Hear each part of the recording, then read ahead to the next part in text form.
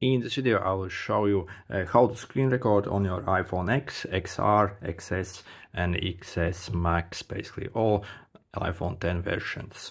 So to do this we are actually going to add a quick launch menu on the, as you scroll here you can add more of these here. For example, you can quickly launch the flashlight here, and we are going to add the screen recording here as well.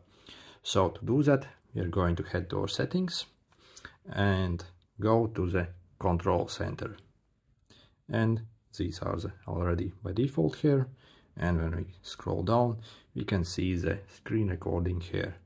Okay, let's click that, and when we scroll from the right again you can see this icon displayed here.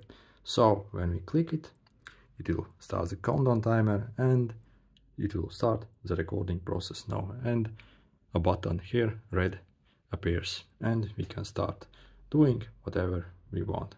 For example, if we want to play some games or stuff like that.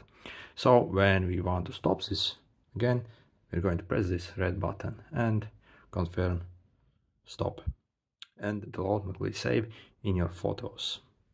So you can open it here and see what it was recording basically, and what we were doing.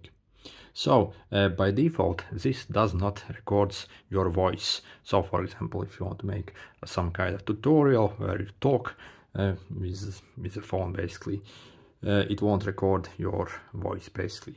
If you want to enable the voice, again we are going to long press this time on this icon here. Okay, and by default it will say microphone off. So if you want to record your voice, make sure the microphone is on, and then click start recording to start the countdown timer. It automatically won't go out of the screen. To go out of it, click somewhere in the blank space basically, and we can start recording whatever we need. And to stop, again we're going to press this, or we can also swipe from the right side and stop it from here as well.